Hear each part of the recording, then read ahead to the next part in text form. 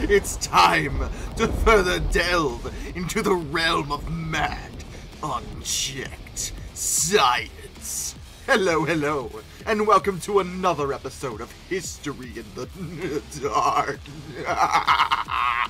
I am your host, Darkness the Curse. And before we begin, as always, thank you so much to my generous patrons, my British rail critics, and of course my underwater train finders. You are the reason why this content remains! And today, it's part 5 of 5 trains that are clearly just mad science experiments.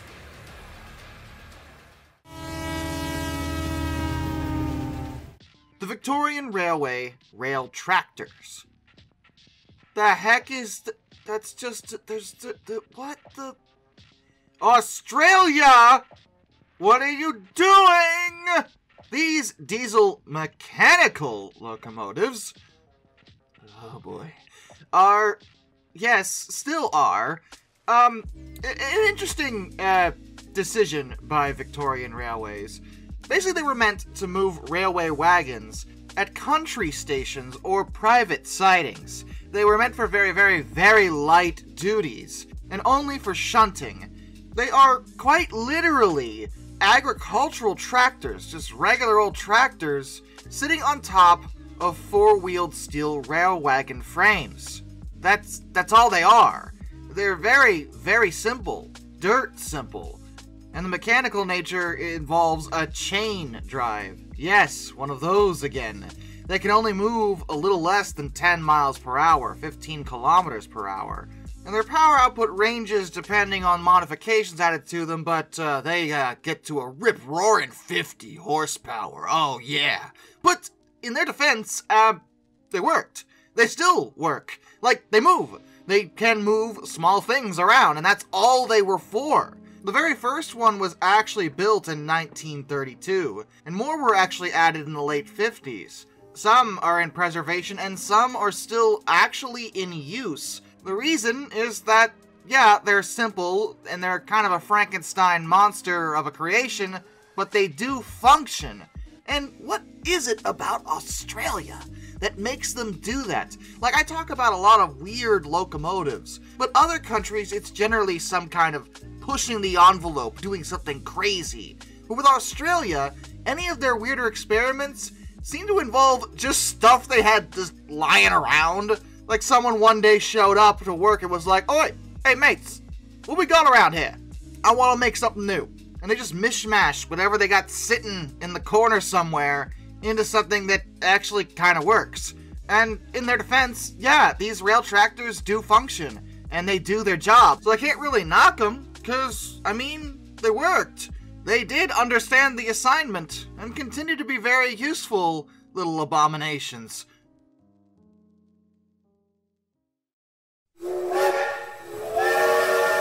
The H-45, otherwise known as prototype T22571, which makes it sound like some kind of weird SCP abomination. Excellent, excellent. The H-45 was a 210-2 locomotive, built in 1951. There is very little information about it, but I will give you what we know. It is actually a high-pressure steam locomotive with a Lamont boiler, which uses water tubes with pumped circulation, and it ran at a pressure of 750 pounds per square inch. It was also designed to run on pulverized brown coal, and it was meant for heavy freight trains, though it only ran twice. Both trial runs ended in some dangerous malfunctions. The first test resulted in the condenser being empty. There was no water in it, which is very bad. Just so very bad.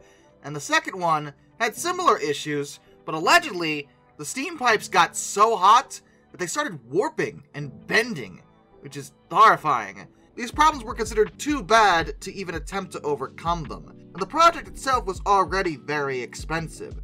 It sat around for a while, and then was finally scrapped in 1961. But not all of it. Some parts were kept around, and are actually still running. Her outside cylinders, trailing wheels, and the rear part of her frame were used by the GDR to convert the streamlined tank locomotive 61002 into a Pacific type 18201.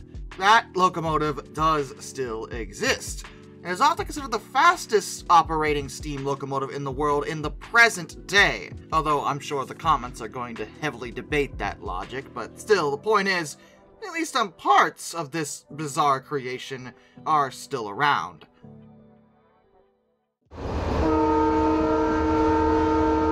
The NWR Class TG 060 plus 060 duplex steam locomotive. The heck is what did you... And when I say NWR, Northwestern Railway, but Indian Railways, just so we're clear. Now, in the technical sense, these locomotives are actually independent, but they were designed specifically to work in pairs. They were supposed to have this weird shared tender setup, and the idea was that two locomotives are better than one, and having them constantly linked would give them more power. They were supposed to operate heavier trains on very steep gradients, but the problem was they just didn't actually work that well in this format. It just wasn't a good idea. It didn't work. And looking at it, my whole thing is this. Okay, I understand what your logic here is, but have you considered just double-heading the trains? Like, why share a tender? That just limits their range for no reason? And one has to always run backwards, which I guess isn't a big deal, but it's still weird. Perhaps the logic is that one crew could handle both of them? I'm not sure, because there isn't that much information about these things. What we do know is that they didn't work, and that it's not really clear what happened to them after that, though it is believed that they were simply used as single, standalone steam engines, you know, like normal people do, and eventually they were scrapped.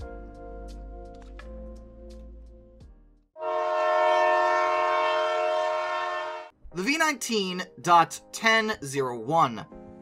This somewhat advanced locomotive is a V8 locomotive, because it has 4 separate V2 engines. That already sounds bizarre. Is it a diesel? No, it's a steam engine. It used steam motors. 4 of them were attached, 1 to each of the axles, as this was a 282 Mikado. The concept originates from Frederick Witt, who was the head of testing and development for the Deutsche Reichsbahn. It was first discussed at DR in 1933, and plans were drawn up in 1935. The locomotive was delivered right in the middle of World War II in July of 1941, but testing actually went pretty well. The concept was considered quite advanced, and it was a way for steam locomotives to directly power their axles. As opposed to having side rods crank them all at once, the motors can do it separately, and this has some advantages. It actually made them a lot more like diesel electrics in this regard. Though, given it was World War II, by October 1944, the locomotive was seriously damaged during an air raid on Hamburg. Then she was moved to the RAW Braunschweig, and stayed there until the war finally ended. And in August of 1945, she was repaired, and after one test run, was actually shipped back to the USA. American forces had discovered her and the bizarre technology, and were intrigued. She was sent to Fort Monroe in Virginia, for both inspection and testing, but it was decided the technology wasn't worth duplicating, because the industry was already moving towards diesels anyway. She was certainly an interesting design, and she did work, but there didn't seem a lot of point in her, at least as far as the Americans were concerned. She was moved to Fort Eustis in 1950, and finally scrapped there in 1952, never being returned to her native Germany.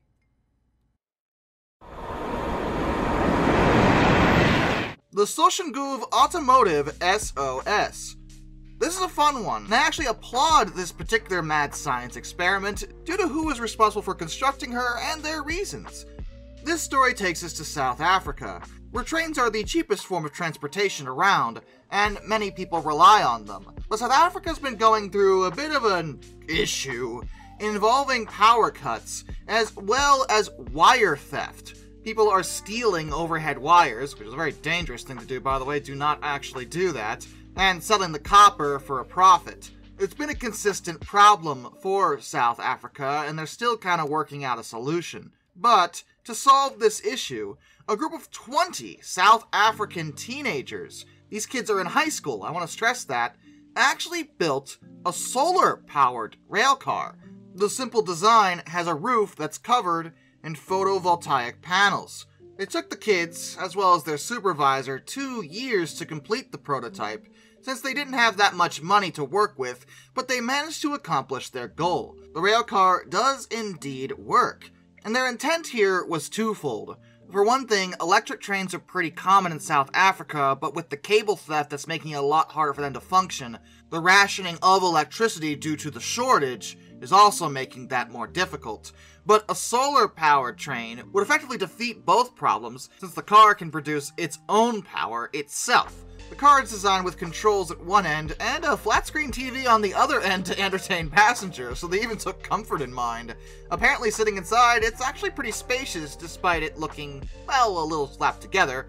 But, I mean, these are teenagers, so of course it does. The train is capable of 30 kilometers per hour, which is a bit better than I expected, though it's still not very fast. But that's not entirely surprising. She was publicly displayed at the 2022 edition of the university's innovation event. Their supervisor, Kigomotso Mayamane, actually gave full praise to the students for having both the desire and the ability to figure out how to build such an ambitious project.